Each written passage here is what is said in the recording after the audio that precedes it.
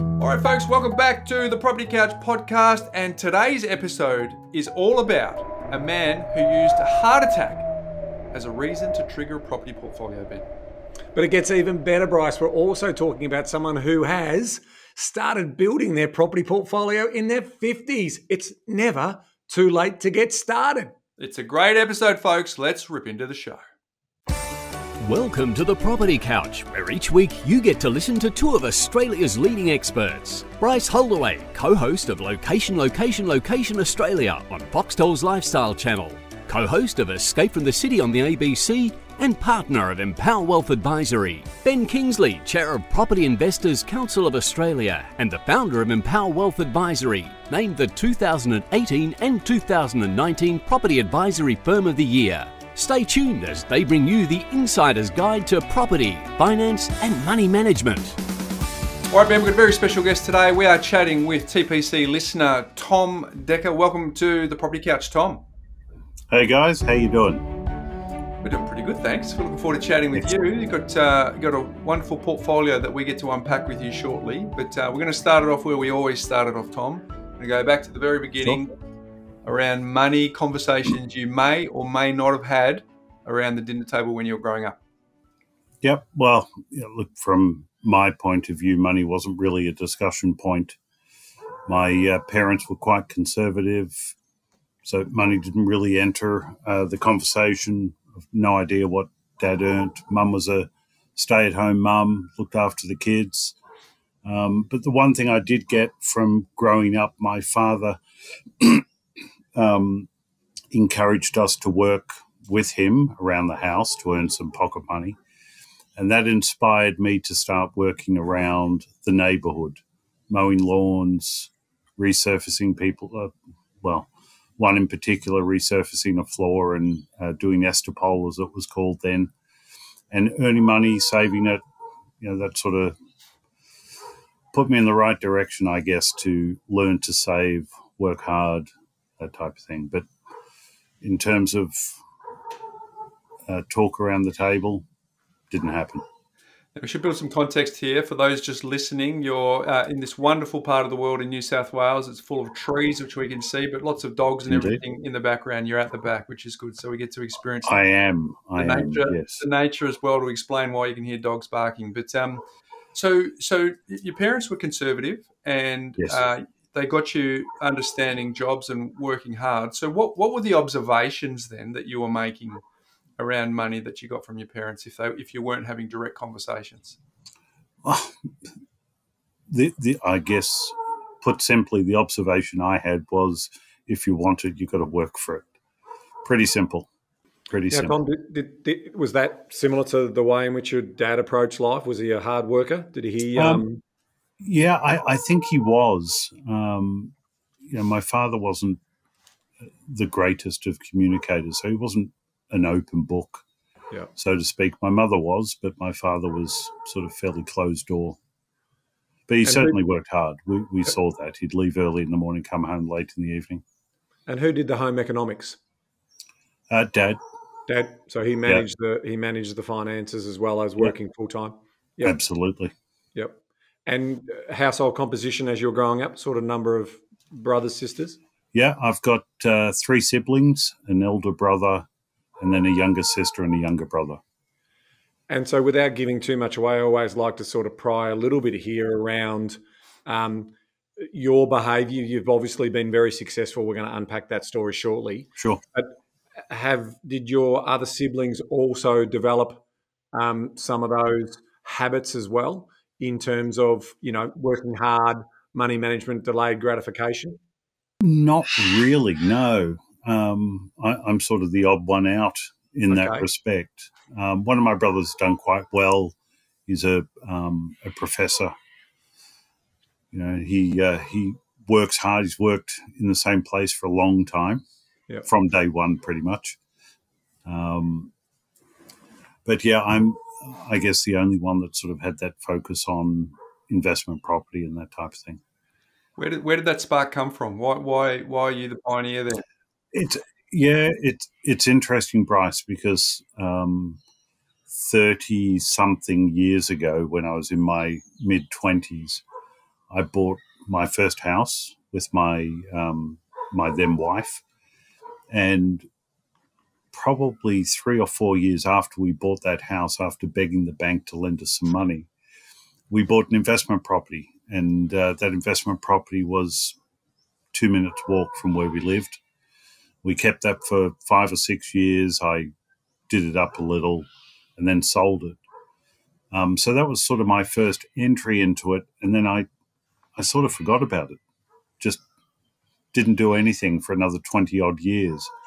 And it was only 5 or 6 years ago, I had a life-changing moment, had a heart attack, and was just sort of a wake-up call. Started the journey again, bought an investment property on the Central Coast. At that point, I was actually renting, so I'd been divorced, and just renting, treading water, living the life, nice cars, all that type of thing. Had the wake-up call, reality check, bought an investment property up on the Central Coast. A year later, bought a primary residence, again on the Central Coast. And about a year, 18 months after that, my partner was diagnosed with Parkinson's. So travelling from the Central Coast down to Sydney for work was a bit too much. And we bought here on the North Shore. Now, there's a fair bit in that. We've had an There's a lot in that. Yeah, so first of all, what struck me in what you just said, Tom, was you have a heart attack and then you start thinking long term. Yeah. Like that is so inconsistent with a lot of people who experience a significant health trauma and then think, I've got to make every day count. Yeah. You actually start planning for your future. So can you unpack for me that story around what triggered you to think, well, okay, now I've got to get serious about my life, or what was it that sort of drove that story? It's interesting, Ben, because you can look at it two ways. You can either count your days and think it's all over, short term, in which case I would have continued to live the life.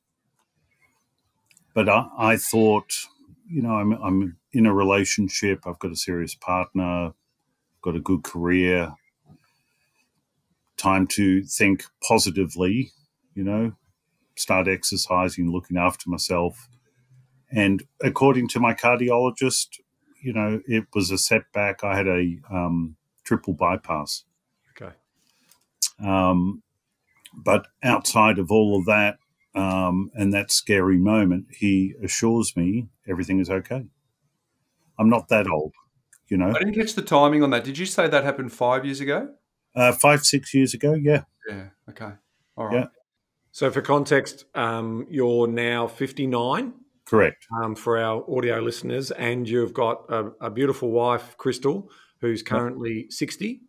Yep. Okay. And so Crystal was your partner at the time, which was she the one who? So she's the one who's diagnosed with Parkinson. Correct. Yes. Okay. And so, she watches you have a medical episode, and she's also got her own challenges medically as well.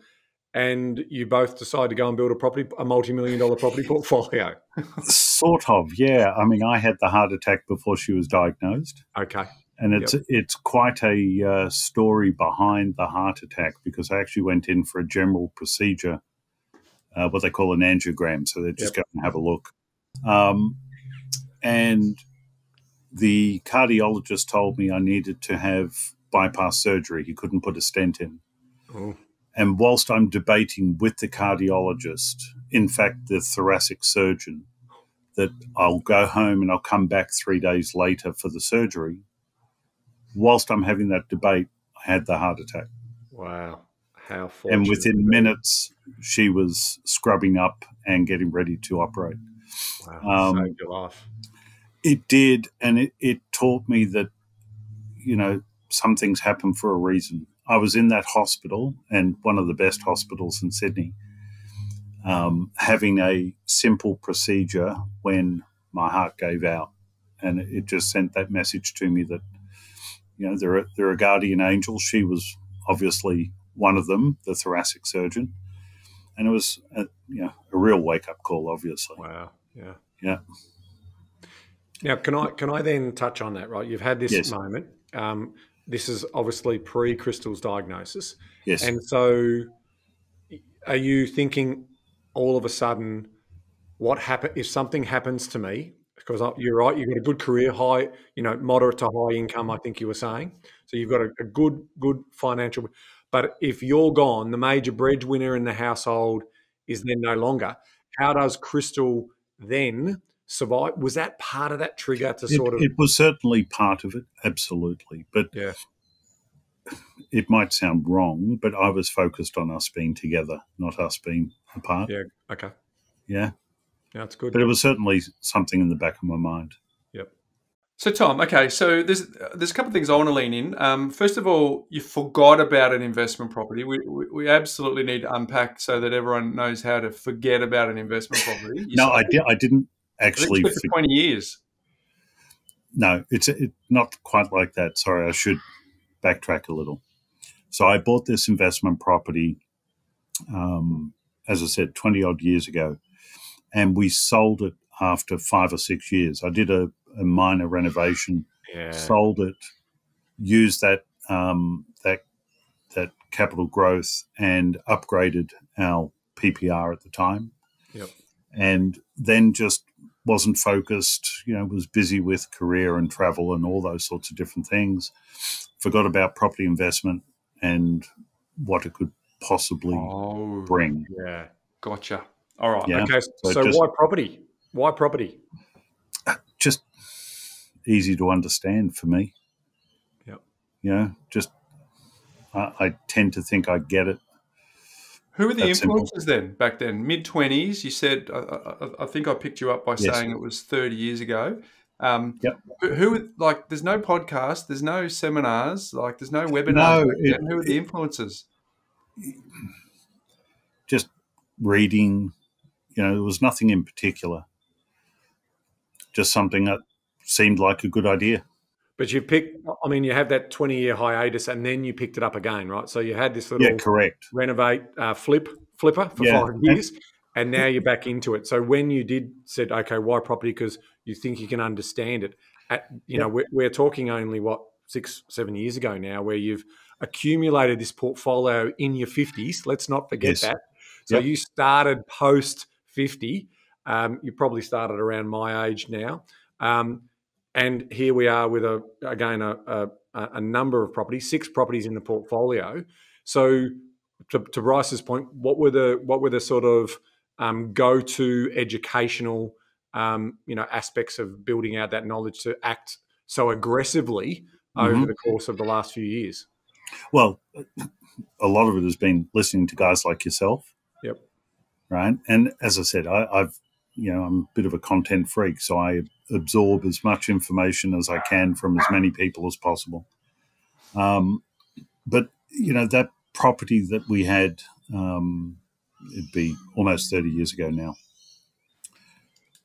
The reason I sort of reflect back on it, we bought that place for, I think it was $212,000 in a suburb called Ryde in Sydney. I know where this is going. We sold it 5 years later for $550,000. And 3 or 4 years ago, it sold for $1.7 million. So is that we definitely need to pause here, Ben. We need to pause here because we're talking about a 3-decade experience here. Yes. Where we've gone from 212,000 to 1.7 million. And one of the things that Ben and I have been trying to do on this podcast, Tom, and you've just illustrated it beautifully, is saying if you can hold it for 30 years, the majority of the actual dollar value growth will happen in the 3rd decade. Yes. And what you've just illustrated then is beautifully that if wonderful hindsight, we all hold these properties, we never sell them. But if you had the experience that you would have had is in the 3rd decade, you would have had this wonderful amount of dollar value bank that you would have been able to do just because you played a decade's game rather than a year's game. And I guess the reason I want to labour on this point is because that is the very thing that Ben and I are trying to get everyone in our community to understand. Yeah, look, in hindsight, I would have held it for that entire period, but I didn't. I sold it.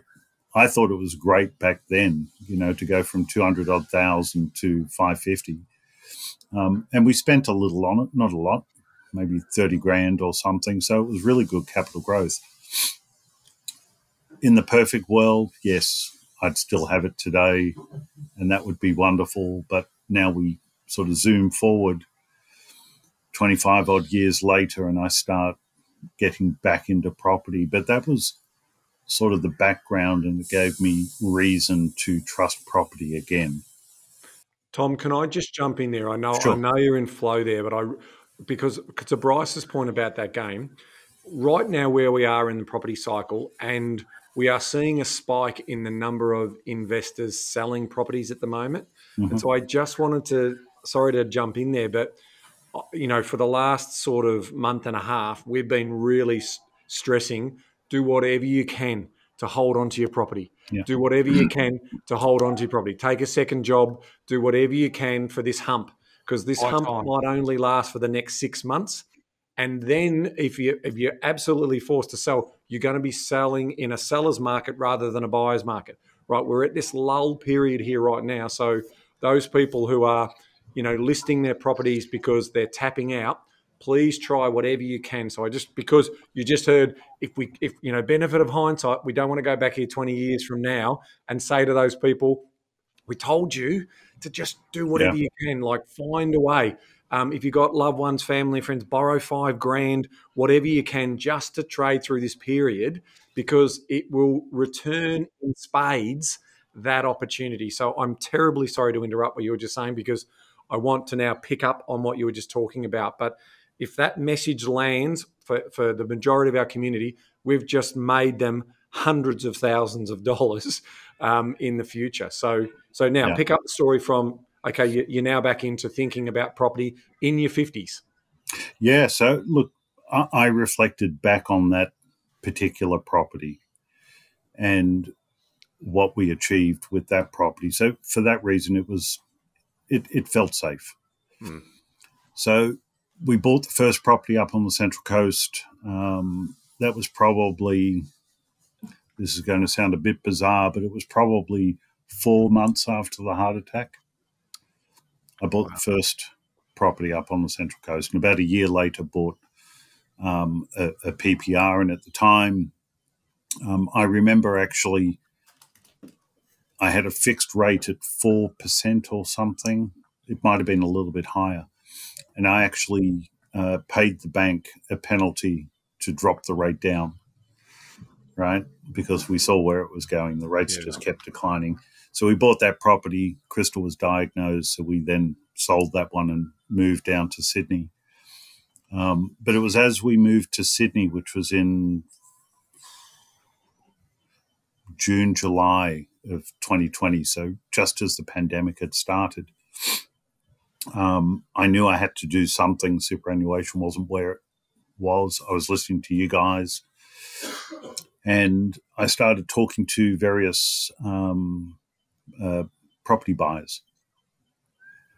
And I had several conversations, ended up with this one guy that we just connected, had a number of meetings with him, face-to-face as well as virtual. And next thing you know, we start the property journey. So in 2021, we bought 3, one in Adelaide, 2 in regional New South Wales. Then early 22, we bought another one in Queensland. And then in February this year, bought another one in Perth. So I think that's right. That's 5, 6 in total, including the one on the Central Coast. Yep. So it happened fairly quickly. Fortunately, the timing seems to be right. We seem to have gotten the timing right. The yields are pretty good. The growth on all of those properties has been fantastic. Yeah, to say the least. You know, yeah, it's been fantastic, and even with all the media talk about the downturn and everything, I saw it stabilise, but nothing much beyond that really. And you know, it's an interesting market when agents are calling you asking you if you want to sell your property. Yes. You know. Can we build some context around the value too, Tom? You've Sorry. shared with us. Can Yes. we build some context around value here? Sure. You just for the investment properties, you've shared with us the value and the debt. Are you okay with me disclosing that? Yeah. Yep. So, you sure? Yeah. Yeah. So 5.54 million with a debt of 2.16 million. So your net position is my maths, 3.3 Ish. 3.39. That seems pretty good. It's very good. Starting It's very good. in 2020. Oh, you started Central Coast earlier, but you started Yes. the rapid development in 2020. That's Yeah. that's Well, the property on the Central Coast was 2017. Mhm. So February 2017. That's grown quite well. That's at stagnant for quite some time. I bought in 2017. You guys know what the market was like then. I bought probably at the top end of the market. So it was slow for a few years, but that's now had some rapid growth. That's done very well. The property where we live, our PPR, has also performed quite well. And that would be the bulk of the equity, I guess. You know, in the total portfolio, the balance, depending, one is held in superannuation, so that's got a very low LVR, and the balance, I would say, the LVR on those alone would be 75%. Now, Tom, the Central Coast property in Yes. 2017, you tell the story early on that the property you very first purchased for investment was in the same suburb, and that's very common in terms of 5 minutes away, 2 minutes drive, 2 kilometres up the road, or whatever that looks like, and that's the right property. Do you think if you had your time over again, if someone told you to be a boardless investor straight away and buy interstate, that you would have been confident enough? No, I didn't hesitate. So my buyer's agent, when he started talking to me about buying interstate, it was easy for me. Adelaide was actually the first one we bought. Did you think that was the case because you'd tested the water and that you sort of had some familiarity in terms of buying locally versus buying? Yeah. It's hard to say, right? It's hard to respond. Yeah, possibly. I spent a lot of time listening to podcasts like yours before I engaged a buyer's agent. Yep. And it became very clear that buying close by or in the same state didn't really make a lot of sense. Or it wasn't necessary. Isn't there? Yeah, there's diversity in spreading that risk. Yeah. Yeah. And the house in Adelaide I've never seen, the one in Queensland never seen, Perth never seen. The ones in regional New South Wales, though, I have seen. I've been to both of them. I'm fairly hands-on sort of guy, so it was a security thing initially. The house up on the Central Coast, it's easy for me to get in the car, drive up, have a look,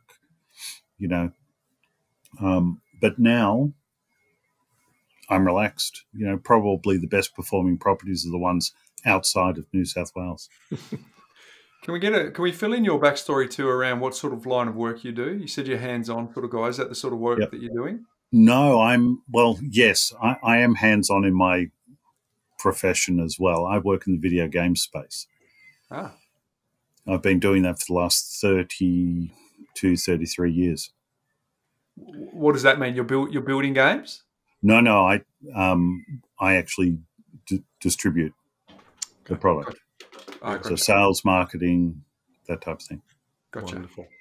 Now, Tom, one of the biggest barriers for investors coming in, because yours is a success story, 2x, 3x, you've done really, really well. And a lot of older investors, there's a lot of people in their early 40s who are thinking, is it too late? Have I missed the boat? And here you are, really getting serious about your portfolio in your early 50s. The common concerns that most people have around properties is what are the tenants going to be like? And so can you just share some experiences around maintenance, upkeep, and how your tenants are looking after your properties, and if you've had any challenges in that area? Yeah, I've certainly had some challenges. I've had some horror tenants. I shouldn't say horror, just challenging. Difficult, yes. Yeah, difficult. Some are over demanding. And the biggest mistake I made is I got personally involved. I didn't leave it to the agents the way I should have. How did that play out? What did that mean? Well, I'd have a complaint from a tenant. So we're referring to the home on the Central Coast. I would actually go up and attend to the matter, get involved, and I've learned it's not the thing to do. If you can avoid it, leave it to the agent. The agents are a lot more, let's say, direct in managing the tenants, probably more experienced with knowing what is just a demand for the sake of a demand versus an actual required repair. Yeah, there's a removal of emotion. There's a professionalism that comes from it. There's a not first rodeo about it as well. So yeah, but now I focus on managing the agents rather than managing the property directly. But I did have one other issue. One of the properties I bought in regional New South Wales it's the gift that keeps giving. Anything that could go wrong went wrong. Do tell? Anything. It was just non-stop, cracks appearing in the walls. So it turned out there were foundation issues, had to get the foundations redone. Kitchen started falling apart. The oven stopped working. The heater stopped working. You name it, whatever could go wrong went wrong. And this particular property is a bit of a land bank, if you like. It's on 1,000 square meters. So the retirement plan was to either put a granny flat in and increase the rental return or subdivide. But it's just been non-stop. So I decided, after just doing lots of Band-Aid type of work, little fix here, a little fix there, vacated the property for 3 months and did everything in one shot. Had the foundations redone, the kitchen redone, the bathroom redone, everything, painted throughout. Now I've got some wonderful tenants in there, hopefully long term, and I've not had a problem, touch wood, for about 3 months. How did you navigate that mentally? Because there's people listening to this who, what you just described is the very fear that they have that lifts their action threshold up, so that they don't want to take any steps forward. How did you navigate that? What would be your advice? What's the wisdom that you took out of it? It's interesting, Bryce, because at first I got emotionally involved, got stressed, and it just got to a point where I thought, hang on, I'm going to have another heart attack. Yeah. But the truth of the matter is, I looked at the growth. I got fed up with it, and I actually had an agent go in and appraise the house to sell. Yep.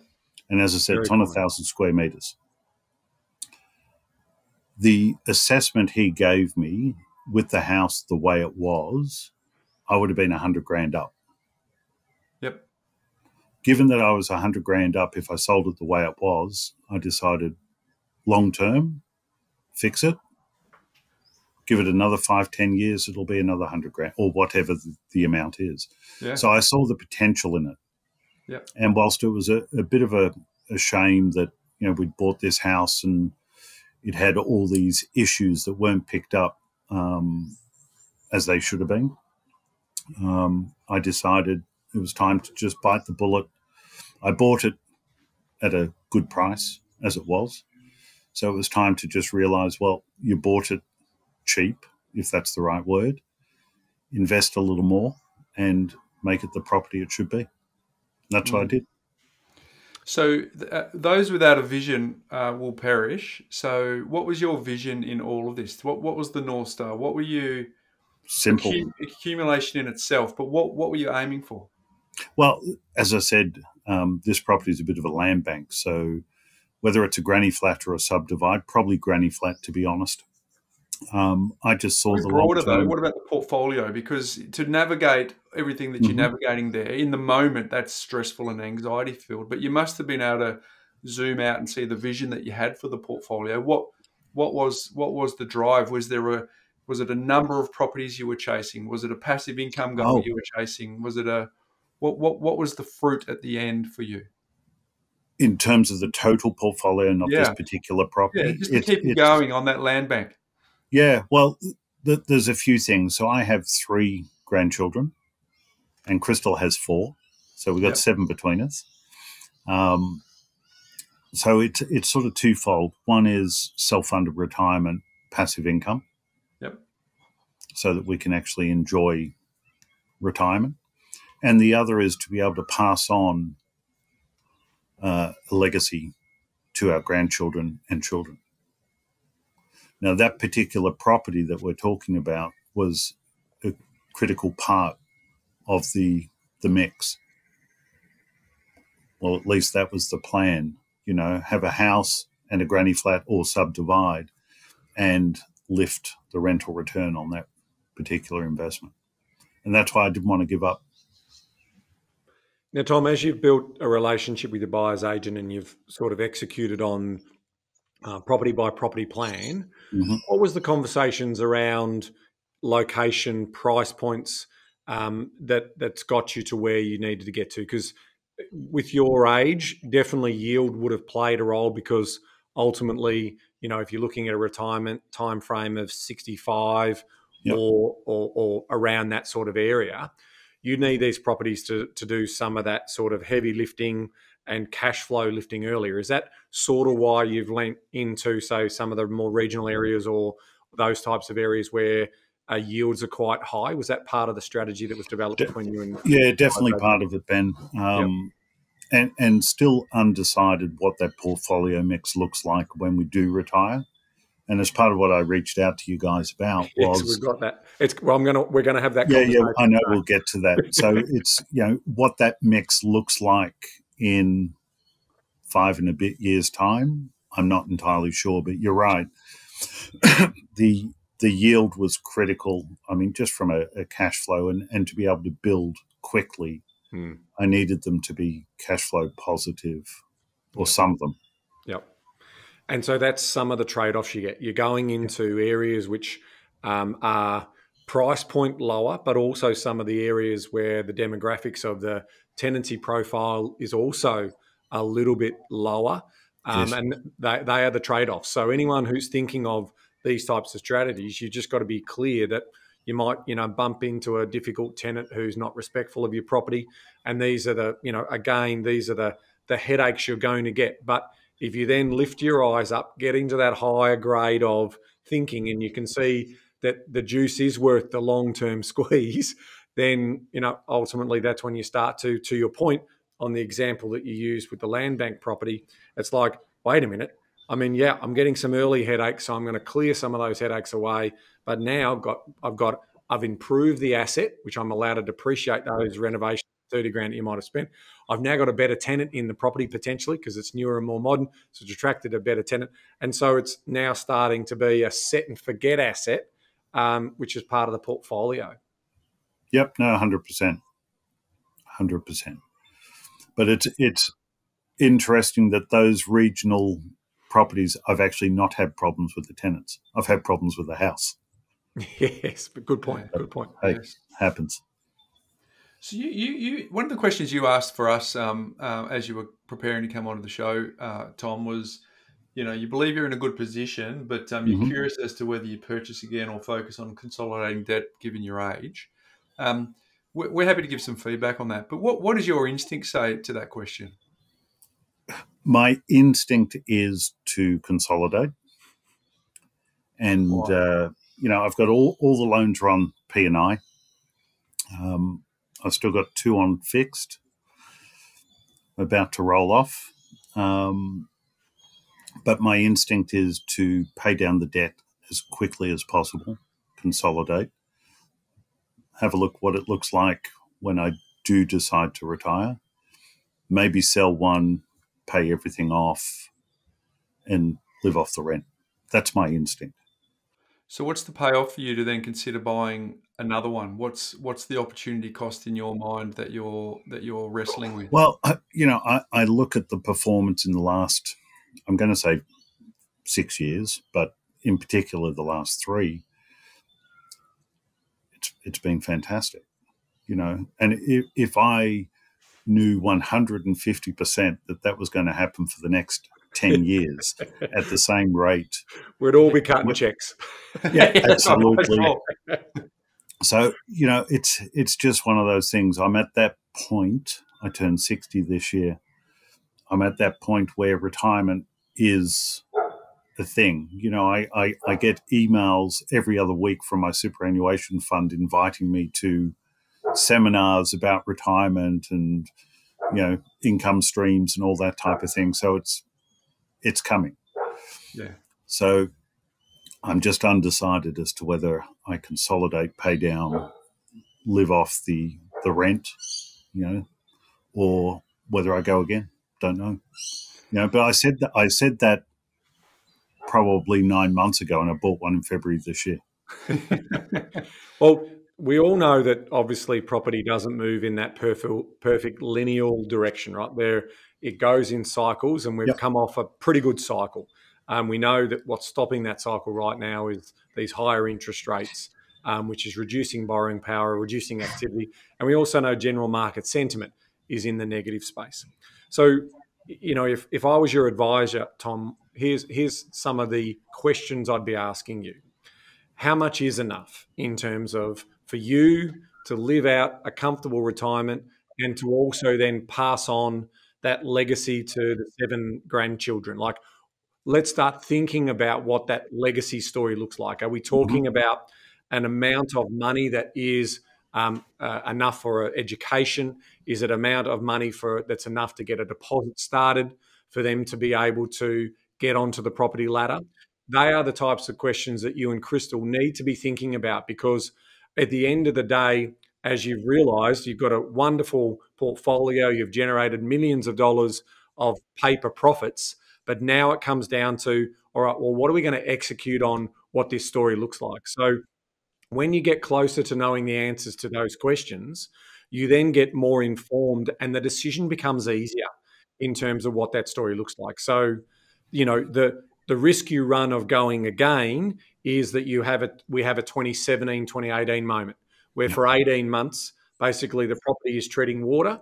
And given you're rolling off your fixed interest rates, if I was to see all your cash flow models, I'd then be seeing the impact of that. And I'd be saying, even though it's positively geared now, we still run the risk of slight negative. And if we've got maintenance and holding costs that are also attached to that, and we get any silly governments, trying to introduce higher land taxes and all of those things are a variable that may be out of our control. So your core instinct of basically saying, have we got enough? And seeing that model roll out over the next 5 to 10 years in terms of how that compounding story will happen, and then how the improvement of that cash flow story will happen in the acceleration of getting that debt down is also going to inform the story as to if we need to sell one, if we need to sell any, or if we want to accelerate that story where we can be more active in our younger retirement, as opposed to, when we're 90, we're probably not going to be jumping out of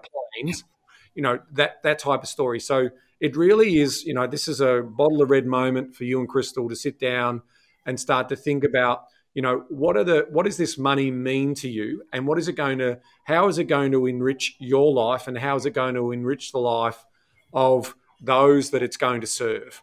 And as you get more clarity around that, guess what? The actual execution decision itself becomes easier. And that's consistently with how we would talk to any clients that we're working with. It really is about your individual story, what you are individually trying to achieve, and also acknowledging that the work that you have done, the heavy lifting that you have done over the last effectively 9 or so years has yielded some incredible fruit. That's through good timing, but also good location selection and good property selection through your advisor as well. So all of those give you an A plus story. Now it's about landing the plane and how you do that. Yeah, no, I think you're right, Ben. And look, for us, you asked the question, how much is enough? It's enough. Yeah. It's not a question of more. It's not about that at all. We're not looking for fancy cars and 5-star hotel holidays and all that type of thing. It's more around what we've got. Is that enough to be able to consolidate by selling a property or two? It's more around that. It's more the back end of it. Yeah. I've done some modelling, and if we retain all the properties into retirement, there's plenty of income stream. There's no issue with that. It's more around, can we actually retire all that debt in 5 years? That's a big ask. So then it comes down to, which property do you sell? Do you invest a little more, grow a little more, and so on? Sorry. No, that's all right. So how we model that, so just so you know, and this is again for the community's benefit, we've always modeled on a liquidity story, right? So we look at basically total access to liquidity, which is a combination of money and offsets. It's a combination of access to super and what that story looks like. The trigger point for us in our models, when we do these long-term models, is when we get to $100,000 cash base. So when we're doing long-term projections, when we get to that $100,000, that's our trigger to do a hypothetical sale at that moment in time. Now, of course, when you get closer to that, and in your case, what you're just saying is if we're able to go for 1 or 2 more years and we don't have to sell any of those properties, well, you've already learned from your story early on with the first property you bought, not to sell it. So if you can land the plane, have the comfortable retirement, just means you've got more spoils to be able to do that. So that might be also something that might inform your judgments around just how much liquidity you need. And of course, we also know people make silly mistakes in selling properties too quickly in the same tax year. So we'd make sure that you sell them if anyone's in a situation, the way in which we would then model. So as we do a divestment model, if we need to, we do a divestment model where we obviously then work out the capital gains that we have to pay. And then that obviously then we get a lump sum of cash. That cash goes into our cash buckets. And then when that one gets down to $100,000, and that might be 3 to 4 years from that first one, and then all of a sudden, as you get closer to them, you can make a more informed decision. And so from where I sit over the course of the next couple of years, you can sit on your hands, let everything sort of continue to keep playing out like it is. And as you're getting closer to that, around the amount of money that you want to spend, that'll inform your decision as to whether you need to trigger a sale. Yep, makes good sense.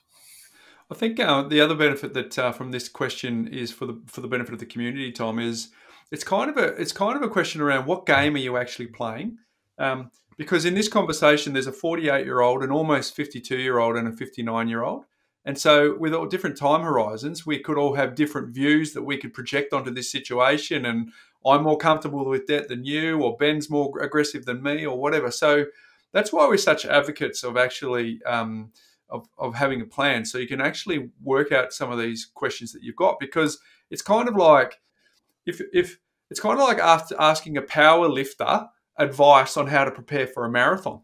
They're playing two totally separate games. And in maths, 2 + 2 = 4, no matter what your age, no matter what your background is, no matter what your demographic is, no matter what your salary incentives are, 2 + 2 = 4. But we apply the same logic when it comes to money and say, well, there's only one solution. Well, it does come down to a lot of those things that Ben just talked about. Your risk profile. Are you okay carrying a bit of debt in retirement if there's enough to provide you with an income that's satisfactory to what you require, while still having surplus left over that'll support the portfolio, so that we can still have that ride story in 30 years' time that you haven't sold, that would and be you're nice. still holding on.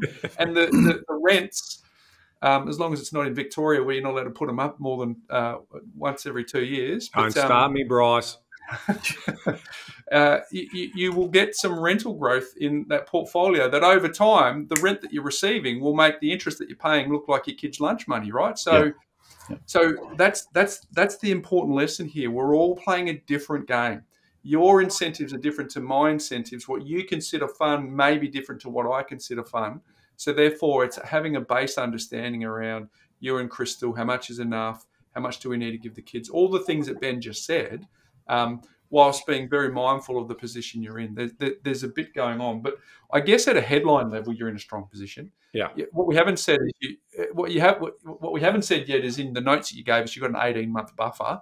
So what that does is gives you 18 months of time that you can buy. I had this conversation with a mate at dinner last night who was a bit nervous about whether to keep his investment property. I'm like, mate, you just got to buy time. Well, with an 18-month buffer, you get to buy time.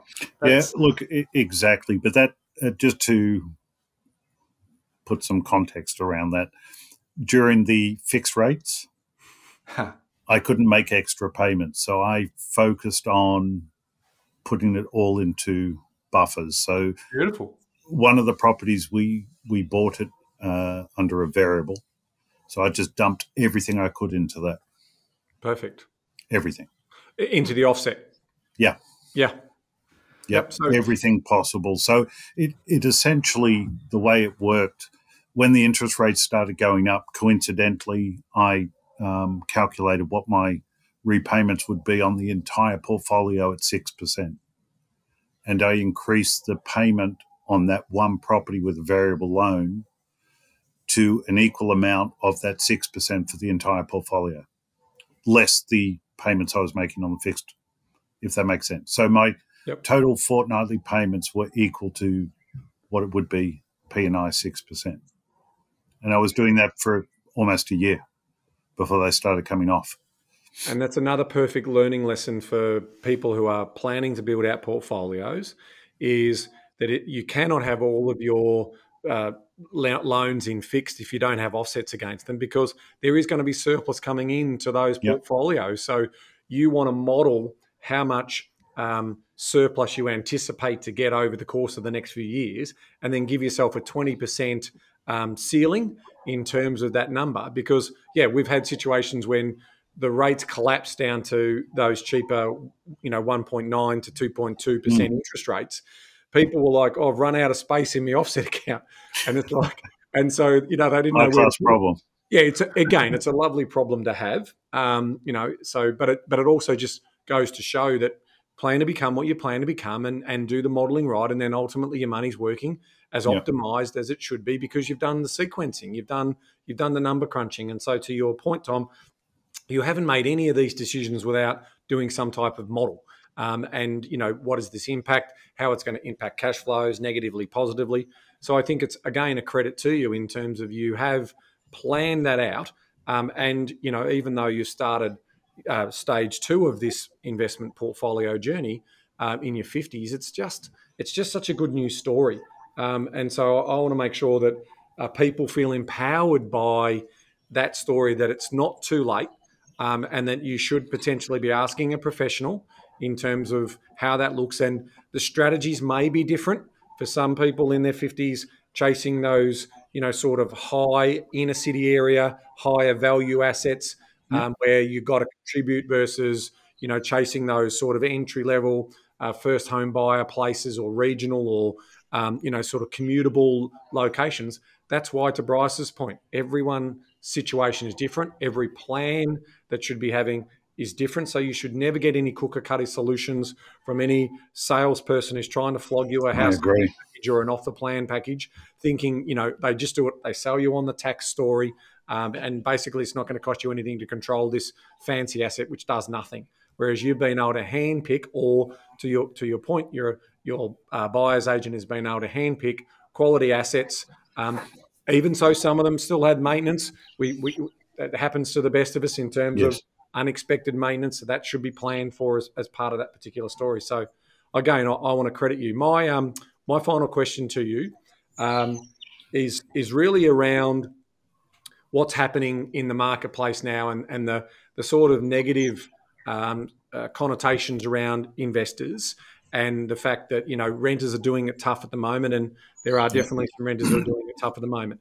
When you look at your portfolio and when you consider a rental increase, how much of that do you think about when it comes to the tenant that you've got in the property, as opposed to just going for the most aggressive rental increase that you can get? Yeah, it's interesting because I hear a lot about it on the media.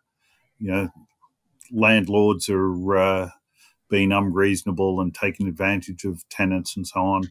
I look at the increases over the past 12 months and they've been moderate, I would say. Yep. I take guidance from the agent, but I've never looked to profiteer or take advantage in a tough market. So I've got some tenants, one in particular has been in the same house for almost 3 years now.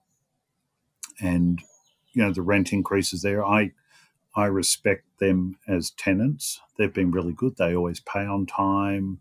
Maintenance is negligible. So it was a very modest increase.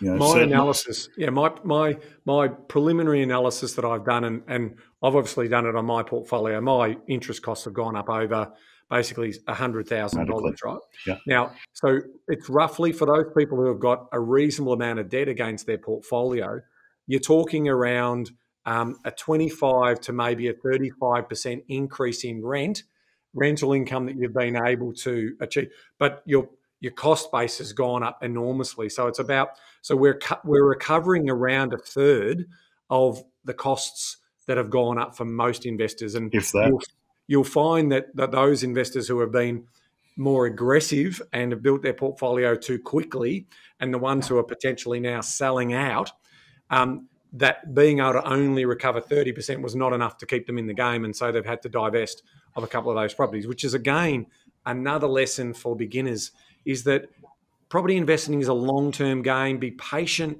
in the way in which you approach it, and don't get aggressive. Getting wealthy is easy. Staying wealthy is hard. Yeah, exactly.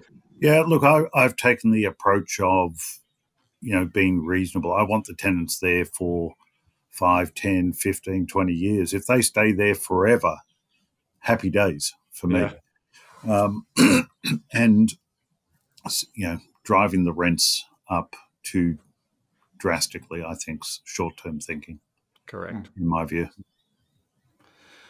My final question to you, Tom, is this. I put the call out to say come on to the Property Couch. I'm always intrigued as to why someone would come and be so transparent about what they've done and the lessons along the way. Why did you come on? What was it about your story that you hope would benefit our community? Yeah, I don't know if it's maybe it is my story. I've listened to you guys for a few years, and I get a lot out of what you guys talk about, whether it's with each other or with other people in various shows. The building my buffer, I learned from you guys.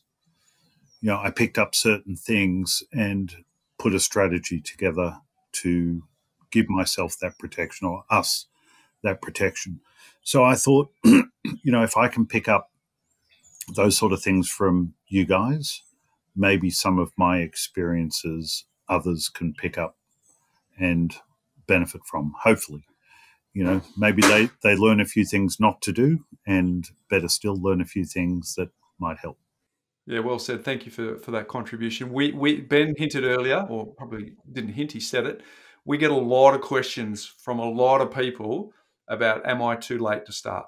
We get a lot of questions around that. So you can be an inspiration for our community that's listening to go, hey, all right, well, most of the heavy lifting was done in the 50s. We had an experience back in the mid-20s, but most of the heavy lifting was done in the 50s. So well done. Thank you.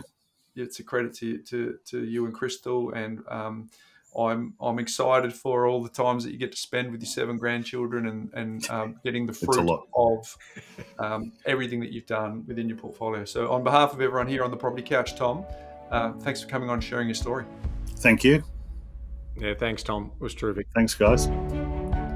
Oh, Ben, how enjoyable was that? Having someone who you and I, we talked about it in the episode there, or talked about it in the interview, but we get so many questions where people just say, am I leaving it too late to start? Well, hopefully Tom is an inspiration that with the right advice and the right moves and the action threshold being low enough, it's never too late to start.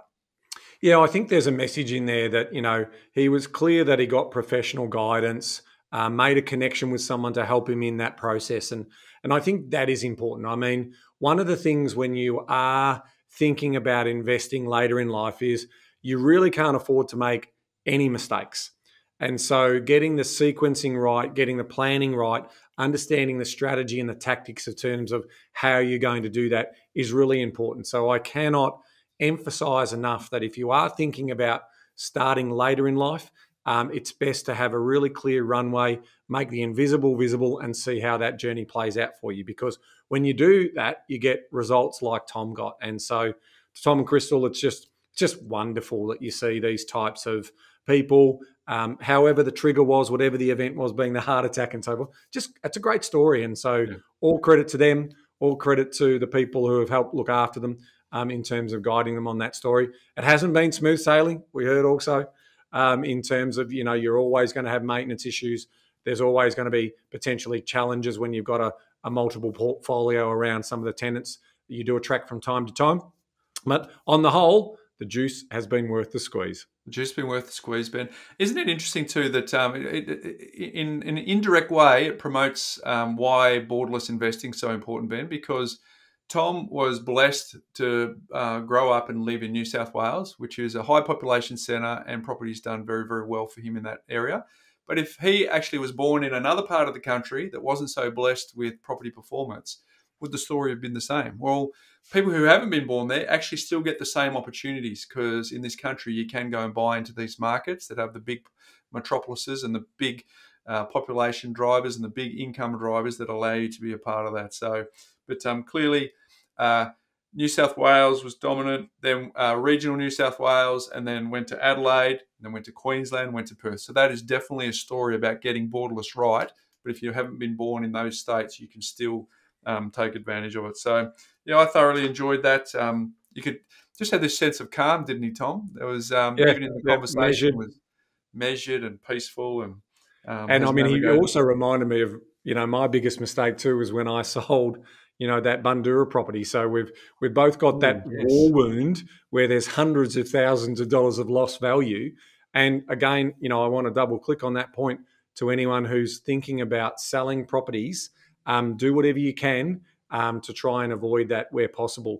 Go back, see if there's obviously new opportunities around refinancing at the moment. In refinancing terms, you can do lower buffers. So some of the lenders are out there, and there's even a couple of lenders out there who are doing a little cash out piece as well. So up to $50,000 in cash out. So if you're not familiar with who that lender is, connect in with your mortgage broker and have a bit of a yarn about that. Because to Bryce's point, when he was talking to his mate at dinner recently, just trade through this period. It's all about just buying you that time, is my final message for today's episode.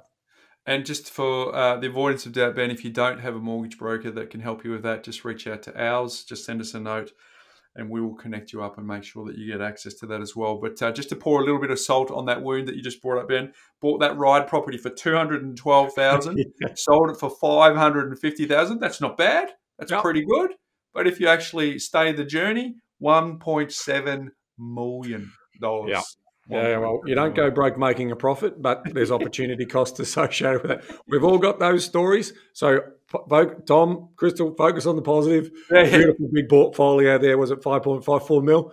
A little bit of debt still in there, 2 mil of debt. So, trade that out and you're on your way. Good. So, congratulations. But, folks, it's a decades game. I don't know have we refined our message down to two things now, Ben? Take action and play for the decades game. Is that as simple as the property couch gets? So, very good.